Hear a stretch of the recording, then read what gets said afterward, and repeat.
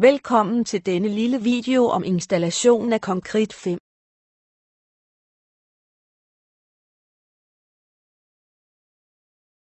Vi starter med at kopiere Concrete5-filerne over på vores server. Vi har dog allerede gjort dette, da det kan tage lidt tid.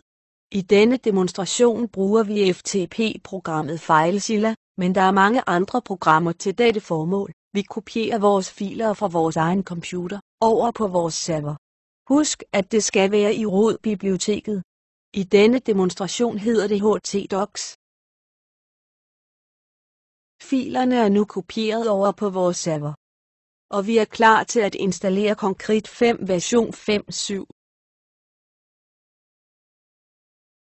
Det første vi skal tage stilling til, er hvilket sprog Concrete5 skal bruge. Og her vælger vi selvfølgelig dansk. Nu kører Concrete5 en række test. Hvis der ikke opstår fejl her, det vil sige, at alle flueben er grønne, så kan vi gå videre med installationen. Først skal vi give hjemmesiden et navn. Du kan eventuelt skrive dit navn eller dit firmanavn. Indtast så din e-mailadresse.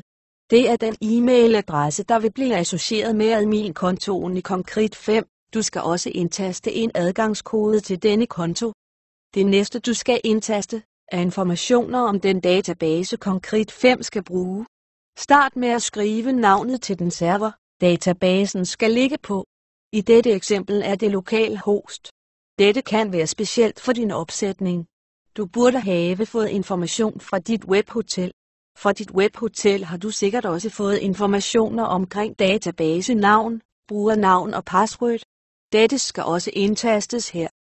Du har nu indtastet de informationer, der er vigtige for, at din Concrete5 hjemmeside kan virke.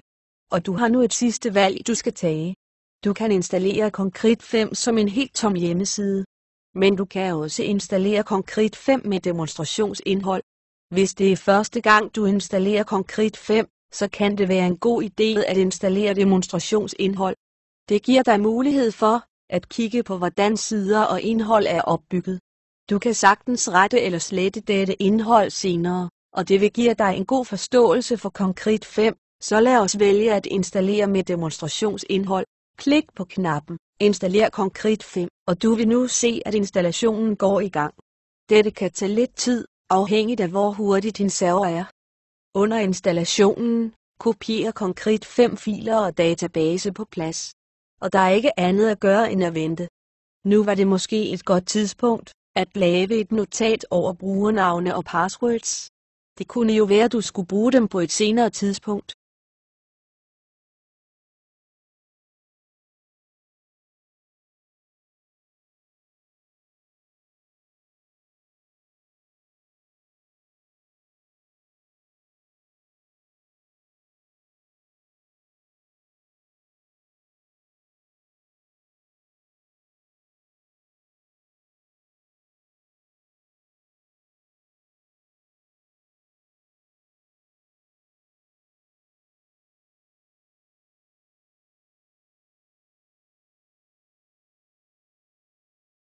Concrete5 er nu installeret, og du kan nu gå til din hjemmeside og se, hvordan det hele ser ud.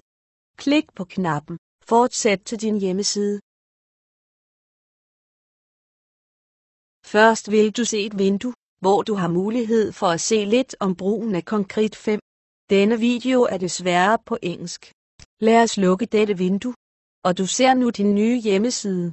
Det er selvfølgelig muligt at navigere rundt på siden, så kig dig lidt omkring. Det er en god idé at finde sig til rette, før du går rigtigt i gang. Det med at bygge en flot hjemmeside kan godt virke lidt uoverskueligt i starten. Vi vil her på Concrete5 Danmark forsøge at lave flere videoer, der gerne skulle hjælpe dig videre. Men indtil da, tillykke med din nye hjemmeside.